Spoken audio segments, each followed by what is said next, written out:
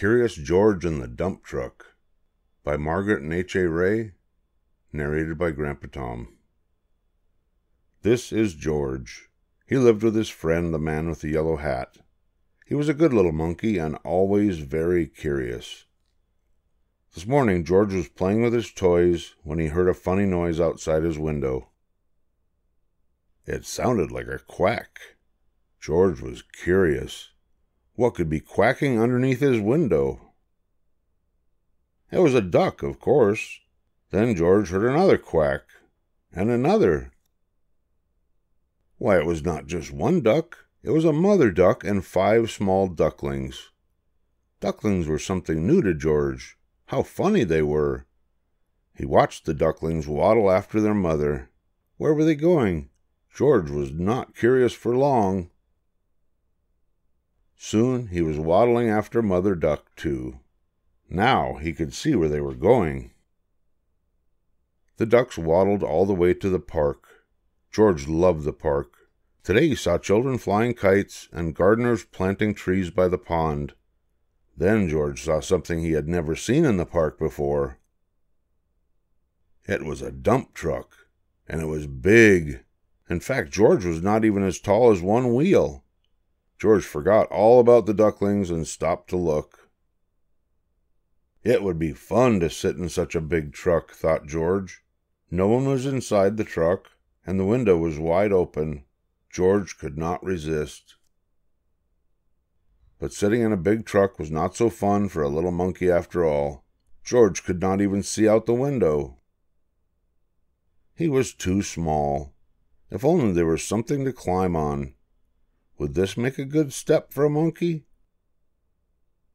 It did. Now George could see out the window. He saw grass and trees and a family eating a picnic. Suddenly George heard a low rumbling sound. Was it his stomach rumbling, he wondered? It had been a long time since breakfast, but the rumbling was not coming from George's stomach. It was coming from the back of the truck. George was curious. He climbed out of the window. Then, like only a monkey can, he swung up to the top of the truck. Now he could take a look. He saw the truck was filled with dirt. George was excited. What could be better than a truck full of dirt? George jumped right in the middle of it. Sitting on top of the dirt, George felt the truck bed begin to tilt. It tilted higher and higher. The dirt began to slide. It was sliding right into the pond, and George slid with it. George was having fun. But the pile in the pond got bigger, and bigger, and bigger, and soon the fun was gone. Just then the gardeners came back from lunch and stood with their mouths wide open. They saw the empty dump truck and the pile of dirt in the pond and a very muddy monkey. They knew just what had happened. But before they could say a word, George heard a familiar sound. He heard more quacking. The gardeners heard it too. Then they heard people laughing. "Look," said a girl, "the ducks have their own island."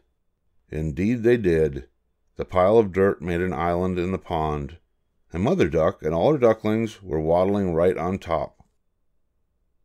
George was sorry he made such a mess, but the gardeners didn't seem to mind. "We are planting more trees and flowers to make the park nicer for people," said one of the gardeners. "But you've made the park nicer for ducks, too." Later a small crowd gathered at the pond. "Would you like to help me feed the ducks?" a girl asked George. George was delighted. Soon everyone was enjoying the park more than ever before, including the ducks, who were the happiest of all in their new home. The end.